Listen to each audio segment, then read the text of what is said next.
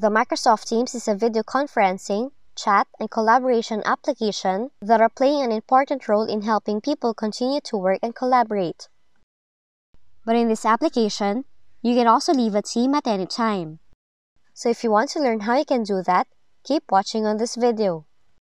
Now, if you decided to leave a team in Microsoft Teams, you can do so by first launching the Microsoft Teams on your desktop and make sure that you're signed in with your account. Then, choose a team name wherein you would like to leave. Select More Options or these three dots.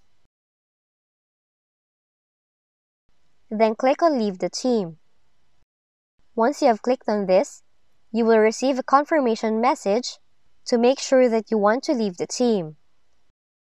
Just take note that you can leave a team on your own, but only an admin can remove you from an organization or an org-wide team.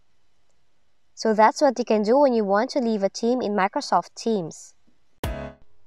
And that's it for today's video.